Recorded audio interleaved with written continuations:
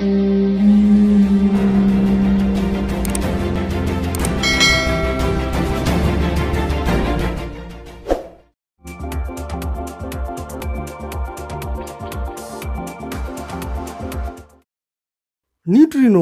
the electrically neutral subatomic particles, is one of the most fascinating aspects of particle physics. Neutrinos, which are created during many nuclear and particle reactions, are key to understand many fundamental phenomena like the formation of stars and even the universe. So, what actually is a neutrino? A neutrino is a particle.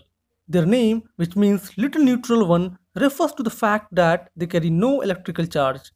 Having nearly no mass, they zip through the cosmos at almost the speed of light. Of the four fundamental forces in the universe, neutrinos only interact with two: gravity and the weak nuclear force. Particles with this property are termed leptons. In addition to the electrons and its antiparticle, the positron, the charged leptons include the muon, the tau, and their antiparticles. Because they have very little interactions with the matter, neutrinos are incredibly difficult to detect. As Wolfgang Pauli, who hypothesized neutrinos, said to one of his friends, "I have done a terrible thing. I have postulated a particle that cannot be detected."